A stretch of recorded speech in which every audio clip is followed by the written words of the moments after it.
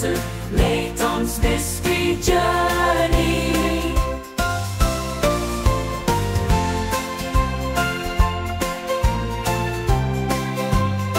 Hallo kijkers van ShineSprites, welkom bij een nieuwe aflevering van Layton'S Mystery Journey. We gaan hopelijk deze aflevering uitvinden wat er is gebeurd met de mega grote goddess statue. Al weet ik eigenlijk wel zeker dat het een inside job is. That's strange, something's different here. When we came down this corridor before, I'm sure. Yes, the din from the engine is rather more noticeable than it was before, wouldn't you say? What? Sorry, just being awake? Now you mention it, I think you're right. That's just because your ears need cleaning out, Cheryl.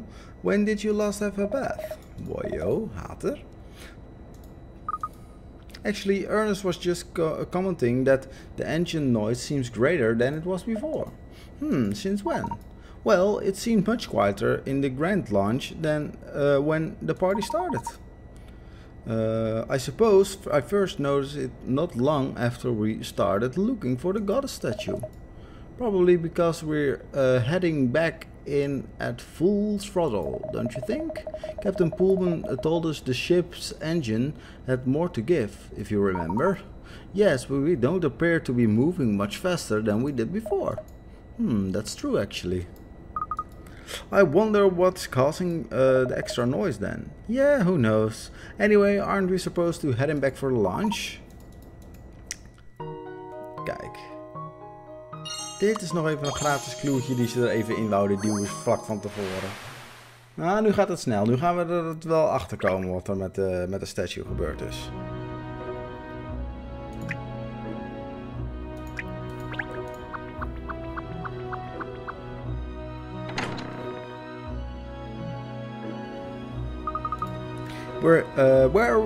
Here we are then, the grand launch, where the lost angel is hiding. All that stands between me and that bidding slip. You can do it, miss. The sight of the launch without a golden goddess saddens my heart. When we left from the wharf, it was such a magnificent sight to behold, no? I'm quite sure we'll find your statue. Mr. Foolhold, don't you worry. Not if we don't actually look for it, Inspector. Yes, well. Where do we look then, Perfetti? Please, don't feel disheartened, Mr. Foolhold. There's still hope. Yes, yes. And now we've come this far, we must complete the exciting angel treasure hunt, eh? That's the spirit. So if you can't find the final angel somewhere in this launch, I will reward you with my bidding slip for the golden goddess. Not that it's much of a prize at the moment. Oh dear, that's made me feel glum again. Why don't we throw ourselves into the treasure hunt to try jolly him up a bit, miss?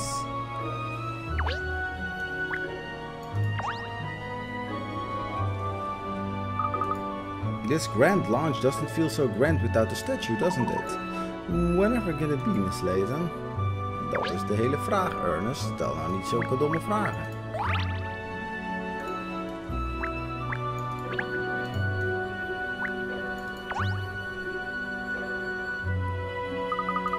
Oh, what happened to the stack of dishes? It looks different somehow than before. Ah, ja. Lag er niet zo'n gouden bol op en was er misschien een projector die de statue liet zien? Oh mijn god, zou dat het zijn? Zou dat zijn? Ben ik zo'n smarty pants?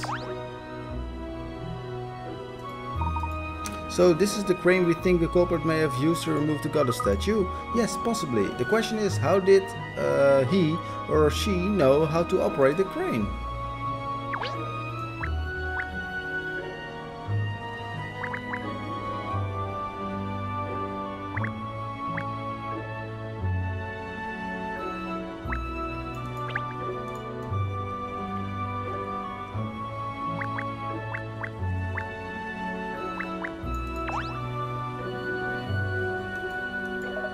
I was unconvinced about resuming the game. Yeah.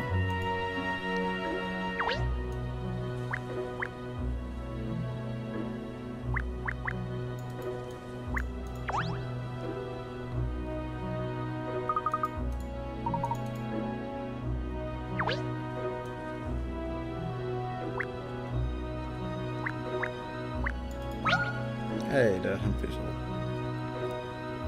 Okay, I'll have to search this tiered tower platters in minute detail. Lol. Ze hebben gewoon tant hoeveel eten.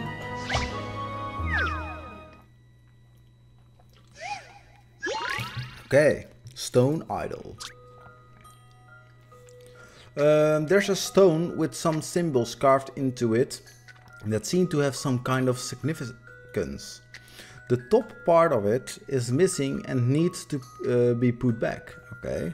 But the pieces of stone are all in a jumble and it's not clear which one it is, okay? Look at the symbols on the other sides of the stone to figure out which one is missing.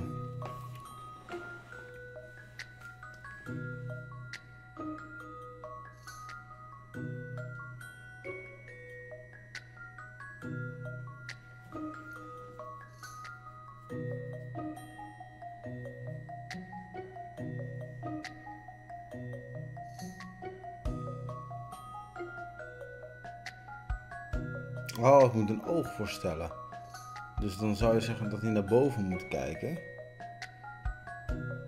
Dan zou het deze moeten zijn.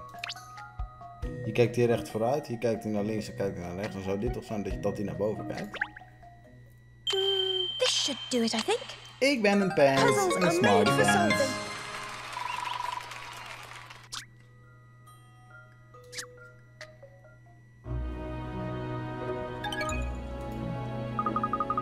Oh, you got it right. You continually surprise me, Catriel.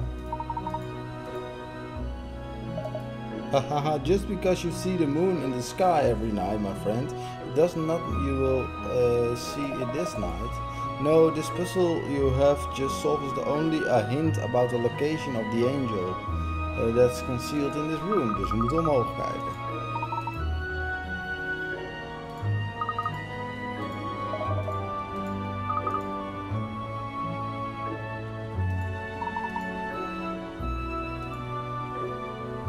Ja, en daar zat dus eerst zo'n of zo'n projector op waarschijnlijk. Denk ik nog steeds. That's disappointing. There doesn't appear to be any angel on the top of the tower dish of dishes here. Really? But it must be there. Actually, I remember there was a little round decoration on the top as well. But it seems to be missing now too. Yes, I remember that decoration as well actually. The decoration is gone. No, this is a disaster. Gosh. Was it a very important decoration, Mrs. Fullworld? Yes, well, no. But you see, I concealed the final angel figurine inside the decoration we speak of, okay? So you mean the angel figurine is lost too? Yes, now not only my precious golden goddess is missing, but the final angel is as well. What are we going to do, Miss Layton? Things seem to be going from bad to worse. Let's keep calm, Ernest. The angel hasn't gone missing. It just changed location, that's all. Let me explain, Mr. Fool. The final figurine was originally inside the decoration on the top tier of the Tower of Plates originally. The question is, where is it now? In fact, it's within sight of all of you, even as we speak. Is it? Really, Miss Layton? Where? Where is it? Do tell us. Relax, Pinstripes. Let me put you all out of your misery. The final angel is in the jelly next to the tower. In that enormous multicolored jelly? Surely not. Indeed it is, Ernest. If we examine the jelly, I've a little doubt that it will find the angel figurine. Oh ja, de bal is daarin gevallen, lol. Well, Ernest, have you found it? Oh, yes, I got it. The little round decoration and the angel figurine is inside. However, did it end up in there, miss? Somebody moved it without my permission? That's what they're saying, Miss Layton. Actually, no. The truth is, I think the decoration just fell from the top of the tower into the jelly. It fell? But how could that happen? Quite simple, Mr. Fool, because the boat is not level. In fact, the stern appears to be considerably lower than the boat. Okay, almost as if we caught on something. The ship is not level. Are you sure, miss?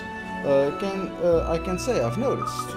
It's not immediately obvious, especially when you've been walking around the ship as we have. But I'm quite sure that round decoration did in fact roll from the top tier in the lower dishes. But the thematic is very latest model. Everything is perfect in working order, and we are not cruising at an extensive speed. What possible reason could there be for a vessel to be pitching in such a way? I'm sure there's a simple explanation, Mr. Bullet, don't worry. Now that we found all our 4 figurines though, I think it's time to...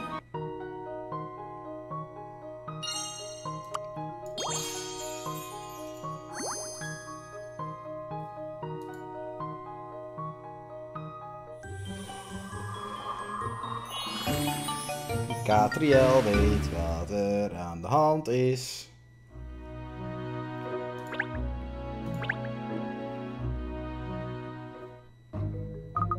I must say, it's a very clever hiding place. No one ever would look in the goddess statue in there. Wait, are you saying you know who did it, Cat? Of course, Inspector, this mystery is history. I know who did it, and I know how they did it.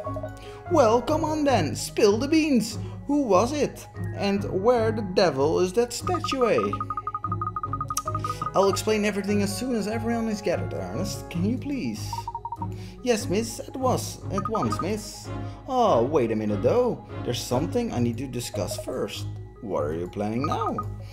You will know soon enough. I'll reveal all once everything is settled.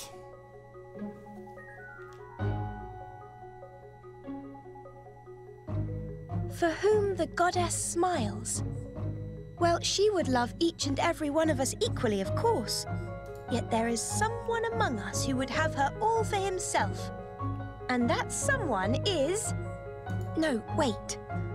I think everyone's more interested in where the goddess is rather than who is responsible for her disappearance.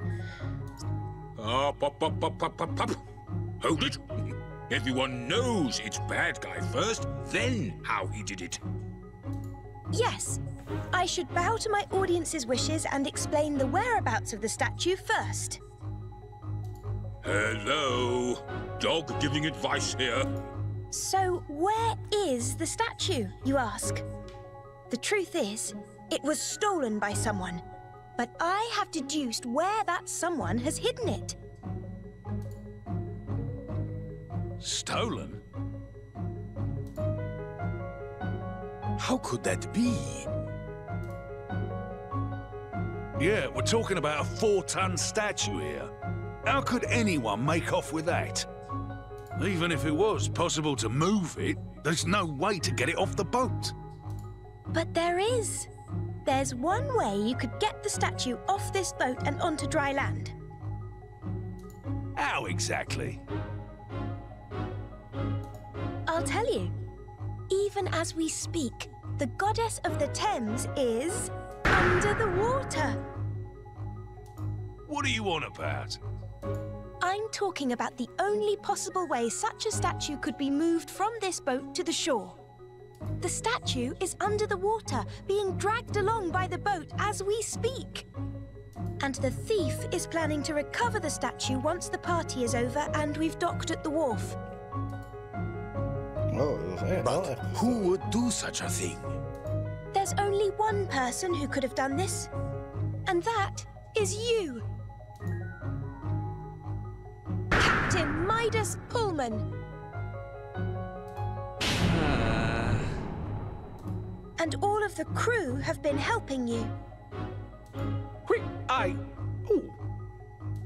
You've taken a hallowed image, bound it, and mercilessly thrust it into the, let's face it, grim waters of the Thames estuary.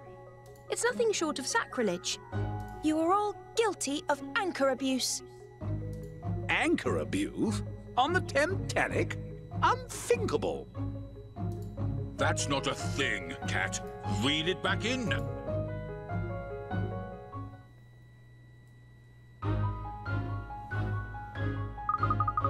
Oh, nu zijn ze gestopt met praten.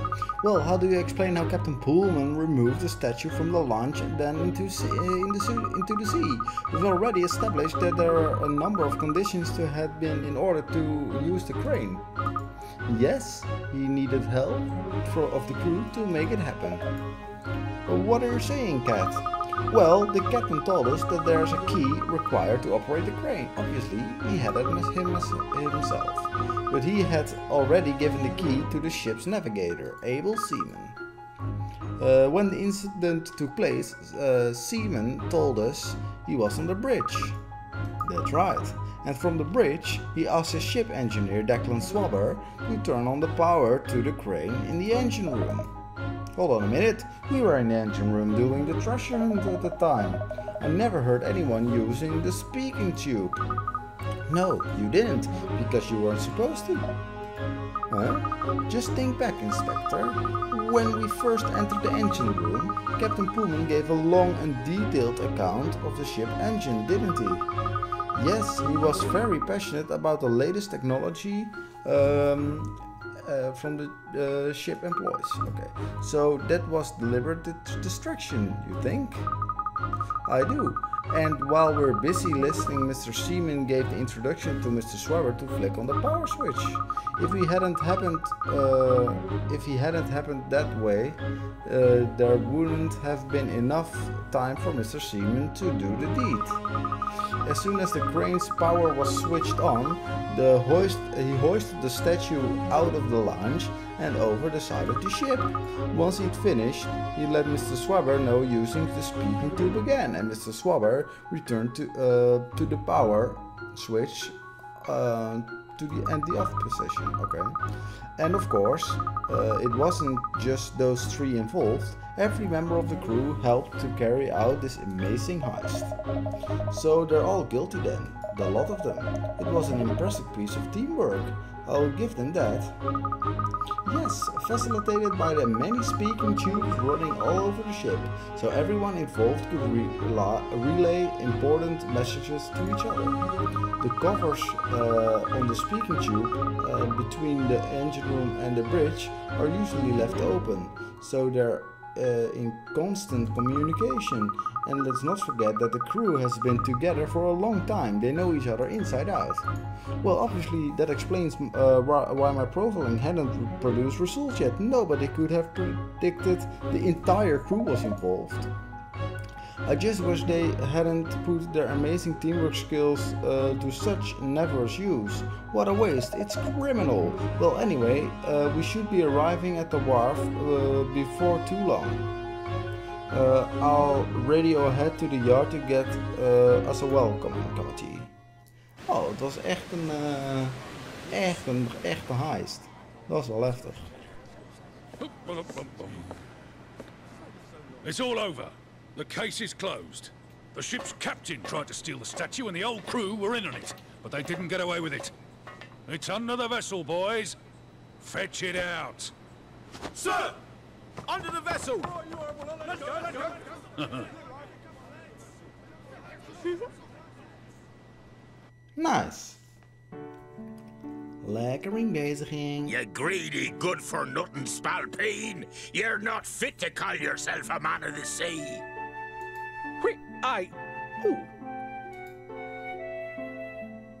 I'm not so sure. I believe it was the captain's undying love of the sea that drove him to such lengths. Love? Mr. Pullman is aboard this brand new ship today because he is employed as its captain. But once upon a time, he himself owned one of the most famous luxury vessels around, the SS Midas Touch. Isn't that right? How did you? Sadly, your business met with hard times in the economic recession, and you were forced to sell your ship and lay off all of her crew. You put all your younger years into that ship, and now you want her back, don't you? Yes, you're right. You've certainly done your homework, I'll give you that. Uncle. I met my late wife aboard that ship. She means everything to me. I poured my soul into her. This crew who are conspiring with you, they're the crew from your old ship, correct? Yes, and I knew doing a terrible thing like this would mean I wasn't worthy of her. But I just had to get her back, by fair means or foul. Midas, you realize that I have acquired the Midas touch through one of my brokers. What? Really? You own her, Mr. Fullhold? I do. But I don't understand. I didn't think you were interested in older vessels. No, those crusty old ships make no money. But the Midas touch is different. She is in a class of her own. If you want a pinnacle of luxury, there is no greater boat on the water. I have decided to run 2 cruise services from now on. These more affordable ones, and a Pullman service. Really? I don't know what to say.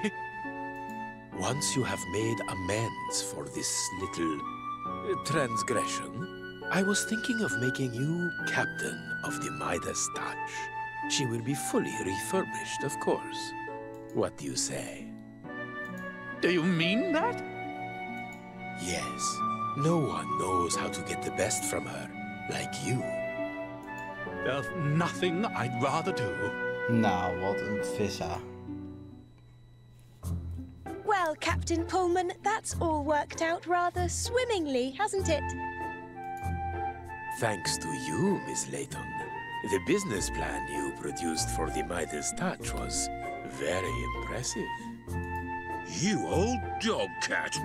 You arranged all this. Oh, ja. Brilliant, Miss Layton.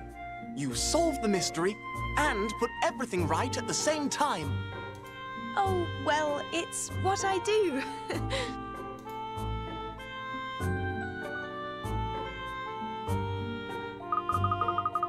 The golden goddess was raised from the refurbished, muddied and unharmed. That's fine. And once again, her radiant beauty was put on display for everyone to admire. She smiles on us all. Ja, we willen wel 7. Plinky, plinky, plonky.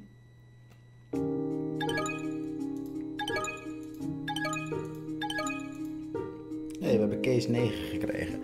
Bedankt voor het kijken van deze aflevering. Vond je het een leuke aflevering? Doe een duimpje omhoog. Zie je graag de volgende keer weer bij een gloednieuwe case. Adios, amigos.